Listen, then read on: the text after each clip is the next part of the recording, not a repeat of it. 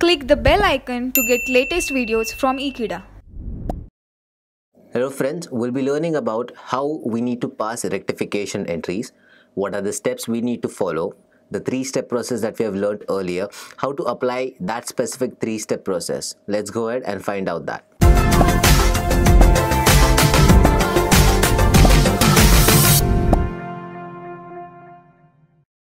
So we have certain examples mentioned down here.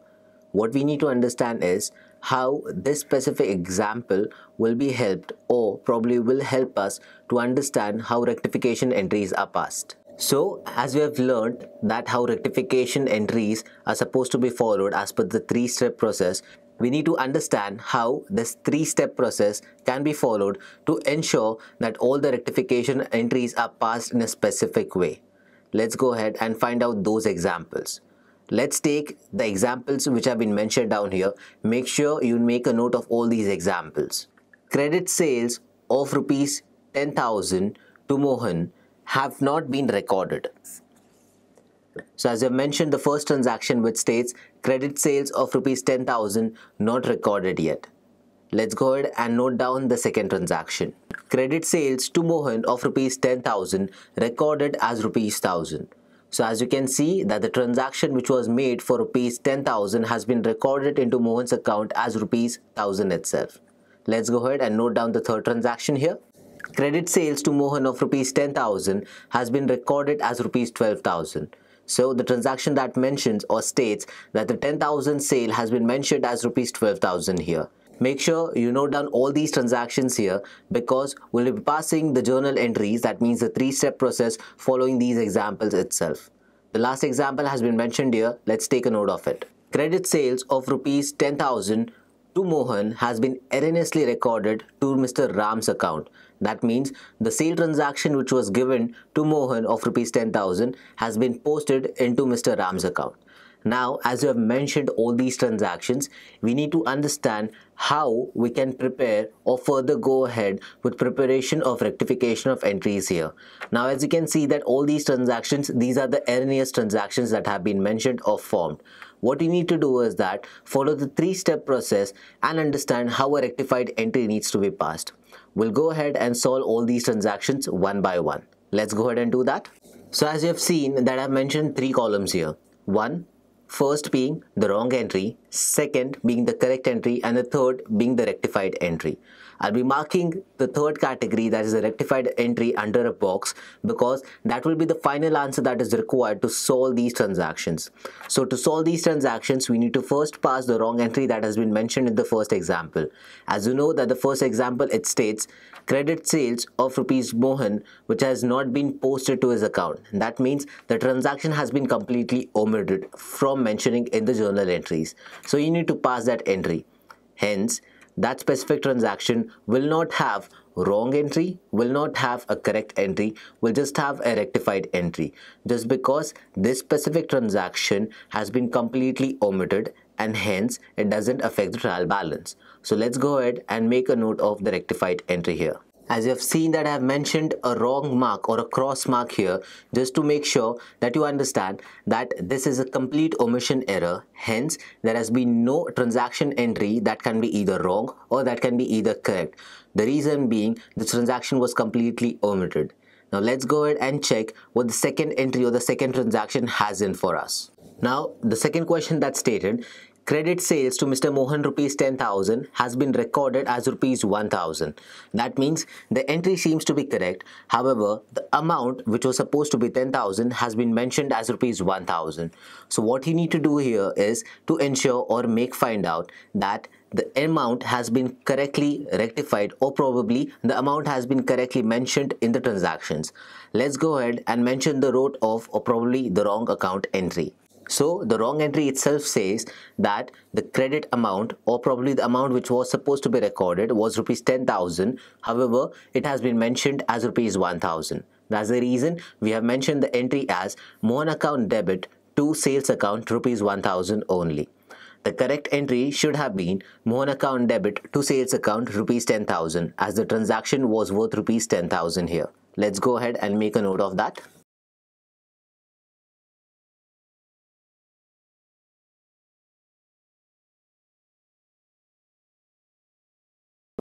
Now, when you know that there is a difference of amount and not the transaction being wrong, that means you need to make rectifications only in the amount. That means the difference which was supposed to be credited and debited will be done in the rectification entry. So the rectification entry will be similar, that is Mohan account debit to sales account. However, the amount will be the difference between the one that has been recorded and the one that should be ideally recorded. That means rupees 10,000 minus 1,000, which will give you a difference of 9,000, which should have been recorded in this rectifying entry. Let's record that transaction here.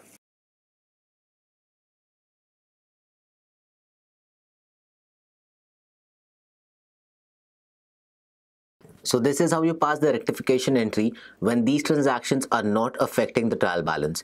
Make sure I'm remembering these things or re-emphasizing on these things where these specific transactions are not affecting your trial balance.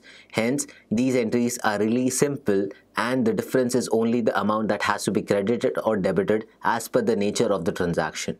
We'll go on to the third example and understand how to pass the wrong entries, the correct entries and the rectified entries for the same. Let's go ahead and find out that. Now if you see on the third question that states credit sales to Mr. Mohan which was worth rupees 10,000 has been recorded as rupees 12,000 here. So that means any transaction which was worth 10,000, the amount has been overemphasized and it has been mentioned as rupees 12,000.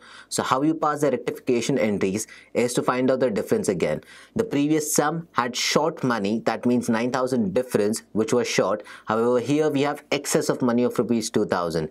We need to clarify the difference between these things and we need to make sure that the difference is mentioned here, and when it comes to rectification entries, the amount will still be the same, just the difference has to be mentioned. Let's pass the wrong entry first.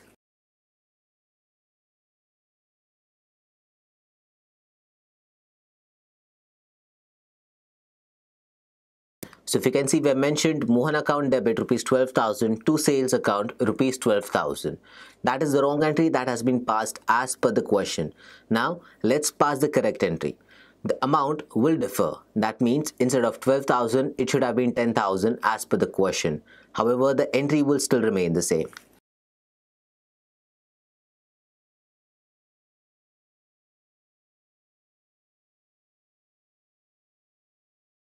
Now what you need to check here is when you are passing any rectified entry or rectification of errors are being done here, you need to check what has happened in the transaction. If you see, there are certain transactions which show a positive difference and a negative difference. You need to understand here whether there is excess balance or there is a shortage of balance. If you can see in this transaction, the transaction has been overemphasized. That means an excess amount has been already recorded. We need to curb down that specific transaction or we need to lower down the balance. How do we lower down the balance? Is by passing the journal entries or the rectification entries here, which will be as follows.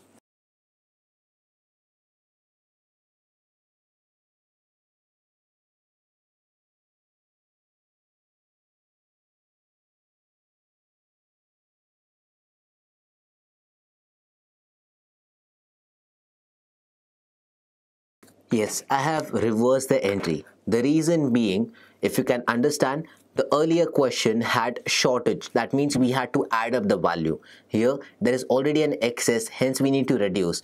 So, when it is about reduction, and if the account has been already debited or credited with excess amount, we need to pass a reversal entry so that the similar amount can be removed off. That means additional 2,000 which has been debited or credited into the account can be reversed off. So, if the correct entry states Mohan account debit to sales account which has been already debited with 12,000 and credited with 12,000, you need to pass a reversal entry. That means sales account debit to Mohan account, which will have a difference only of 2,000. Hence, the amount that has been recorded here is just 2,000. Whereby, if you have Mohan account which has been already debited with 12,000 and if you credit that amount with 2,000, the balance in his account will be just 10,000. To give you an example, let's prepare a T account here.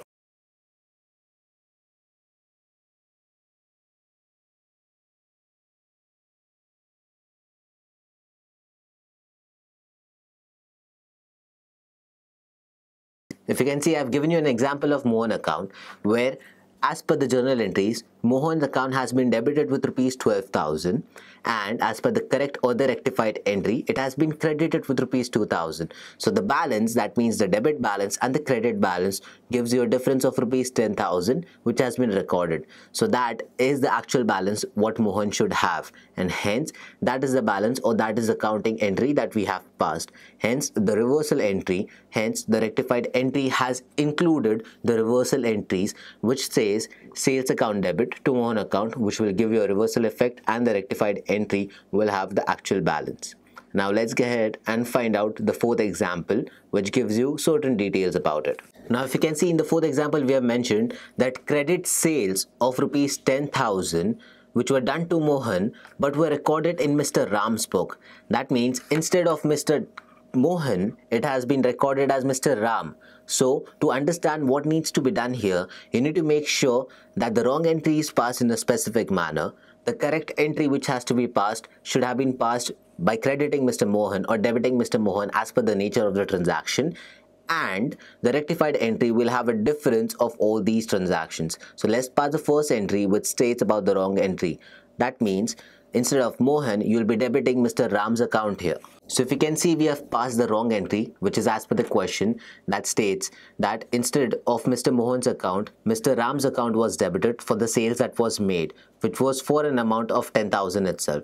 Now the correct entry should have been Mohan account debit to sales account. Again, the amount being the same because there is no change in the amount here. We'll pass the correct entry and we'll see how the rectified entry will change here.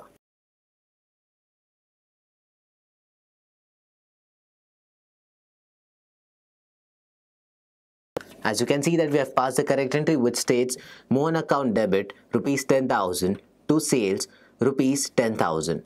If you can see, we have something very common here. Sales has been credited in the first, that is the wrong entry, and sales have been also credited in the correct entry. That means we have nothing to do about sales here. Sales account has been perfectly placed. Now when we talk about rectification, you need to understand what has to be debited and what has been already debited. So in the question it stated that the Ram account has been already debited. To change this thing or to rectify this thing, you need to pass a reversal entry which will state that the debit has been now credited. That means Ram account which was debited earlier will now be credited.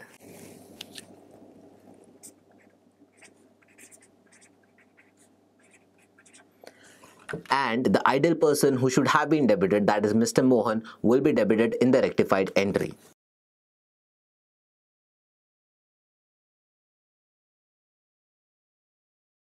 So this is how you pass the rectification entry when it comes to examples which doesn't affect your trial balance. Now we'll be further studying how examples will be affecting your trial balance and how a suspense account will be used, and what are the examples that you need to follow when it comes to preparation of suspense account while using rectification of errors. Again, we'll be having certain examples.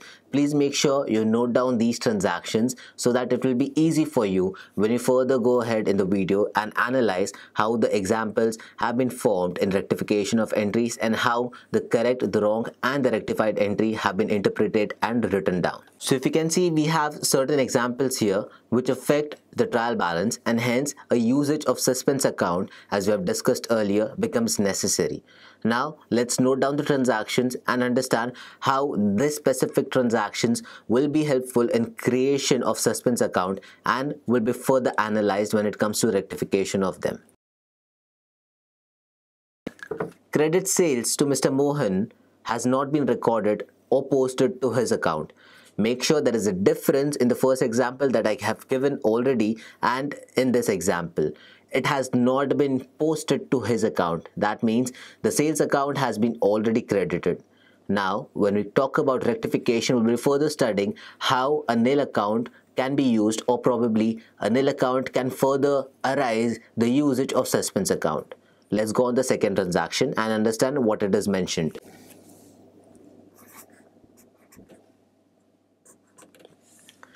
Credit sales to Mr. Mohan rupees 10,000 has been posted as rupees 7,000 to his account. That means there is a shortage of rupees 3,000 which we need to find out and rectify how a suspense account will be used in preparation of this specific transaction. Let's go on to the third one and find out what is the transaction and how a rectification can be passed here.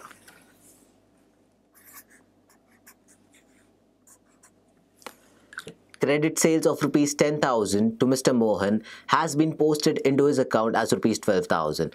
Again, an addition of amount. That means instead of 10,000, we have 2,000 addition to his account. Hence, what do we do to find out, or probably just to make sure that his account is rectified? Again, the question states that the amount has been debited as rupees 12,000 only to his account. That means the sales account is completely fine.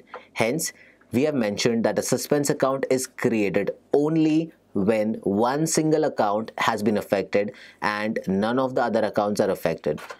To make sure, a suspense account will always be created when there is one single or specified account which has an error. Let's go ahead and find out how these transactions can be further classified or can be further written down into a suspense account trial balance method. Let's check that thing. So as we have learned about the first transaction, credit sales of rupees 10,000 to done Mr. Mohan has not been posted to his account. That means a sale of rupees 10,000 which was done perfectly hasn't been posted to his account. So we'll pass the wrong entry first.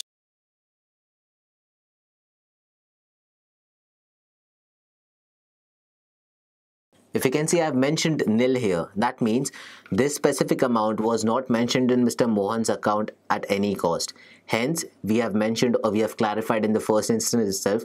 That means sales account has been perfectly maintained. It is the only thing that Mohan account has not been debited or credited here. So let's check what the correct entry would have been.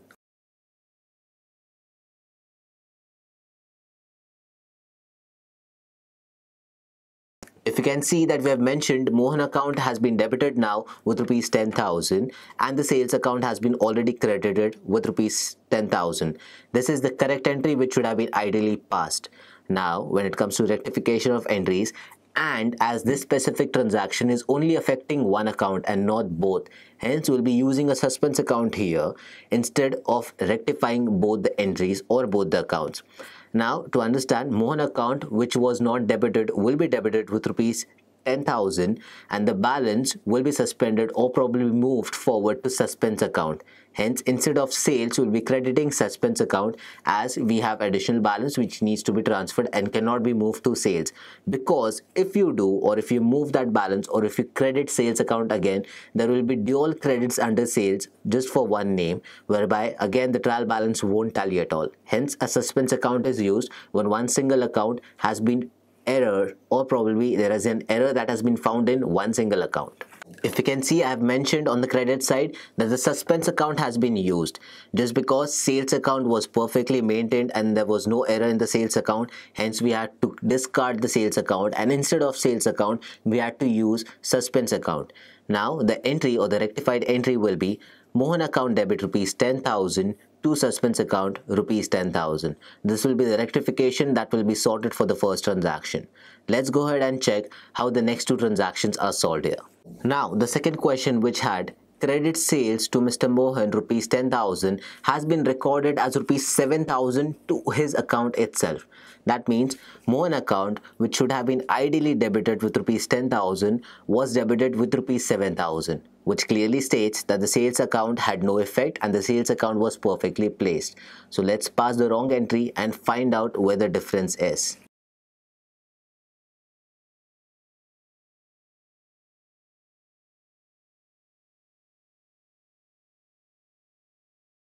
So if you can see, I've passed the entry Mohan account rupees 7,000 and the sales account rupees 10,000. Now the correct entry should have been Mohan account debit to sales account rupees 10,000.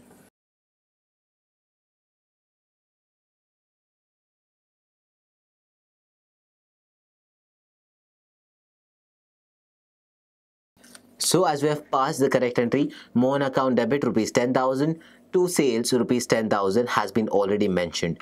Now, how do you rectify this? Sales account has no effect or the sales account has no credit or debit in it. Hence, whatever rectification needs to be done only in the Mohan's account. Now, Mohan's account has been already debited with 7,000. That means there is a difference of 3,000 which needs to be further debited to his account. Hence, we'll be passing the same entry, Mohan account to suspense account, with the only difference of rupees 3,000, which comes from 10,000, the actual amount, and the amount which has been already mentioned, 7,000. Now that we have already passed the wrong entry, the correct entry has been mentioned, we'll pass the rectified entry. As you can see that I've mentioned Mohan account debit to suspense account with the difference amount being 3,000. That means the amount which should have been ideally mentioned, rupees 10,000, and the amount which was already debited to Mr. Mohan's account, rupees 7,000. If you can see, the difference, which is rupees 3,000, should have been further debited to his account. That's the reason Mohan account has been further debited with rupees 3,000, which brings up the total of 10, and the suspense account has been created for the difference amount, that is rupees 3,000. This is how you used a suspense account when it comes to preparation or rectification of errors which are affecting only one single account. Let's go ahead and find out the third example, which will give you more clarity on how suspense accounts have been created or will help when it comes to over excess or the amount which has been further excessively mentioned into the account. Let's go ahead and check the transaction. So if you can see, the last transaction which has been mentioned here states that credit sales to Mr. Mohan rupees 10,000 has been posted to his account as rupees 12,000, emphasized further onto his account. The reason being, sales have been perfectly mentioned as 10. However, Mohan's account has been further debited or excessively debited with 2,000 more. That means 12,000 has been mentioned into his account. So let's pass the wrong entry and see what happens when we pass the correct entry and the rectification of errors.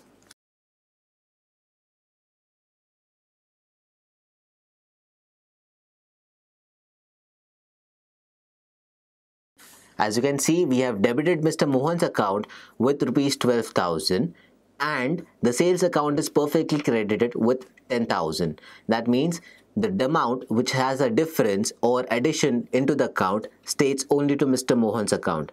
Now let's pass the correct entry and see how the rectified entry will be further evaluated. So the correct entry states Mohan account rupees 10,000 debited to sales account rupees 10,000. Now this is the entry which should have been passed. If you can see, sales account already has a credit of 10,000, so no bother of using that sales account any further. The only rectification that you have to do is to Mr. Mohan's account. What do you find the difference? In the earlier sum, there was a difference of 3,000. That means 3,000 less. Here we have excess of 2,000. That means Mohan account, which has been already debited with 12,000, has to be further reduced to rupees 10,000. So if something which has been already raised up, and if you want to lower it down, you cut it down from that method. That means you pass a reversal entry to get it lowered. Hence, we'll be passing a reversal entry here, but not with sales, but using suspense account. Let's pass that entry and see how the difference is made here.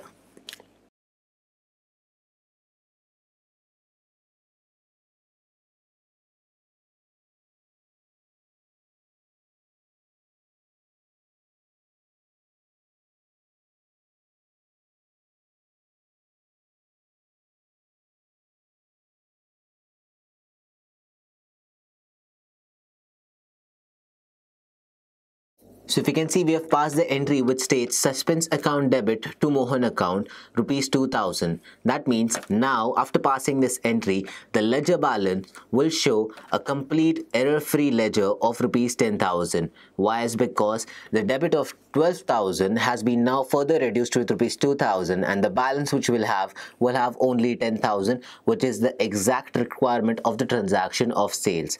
Hence, this is how you pass the rectification entry when it comes to suspense account being used affecting just one specific transaction. Further, to add to this, we need to make sure that suspense account is a certain account which will be further used in the next financial year in case if by the end of financial year you're not able to rectify any of these transactions or you're not able to further evaluate where this error is coming from. You don't close the suspense account, you carry forward the balance, and then the same thing is then finally evaluated in the next year. If at all in the next year you are able to finalize or find the error in the previous year's transactions, you then adjust it with the profit and loss account. just to make sure that the income statement is not hampered at all. Hence, this is just an additional information for your usage. Suspense account balance is never closed in case if the errors are not rectified or if the difference is not found out. Then you forward that balance to the next financial year and go ahead with rectifications there.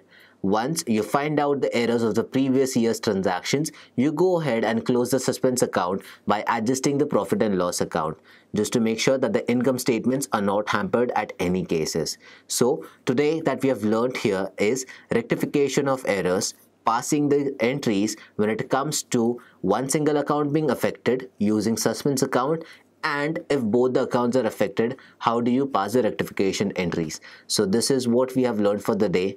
Thank you for watching this video. Keep subscribing to Ekeeda and stay tuned with Ekeeda.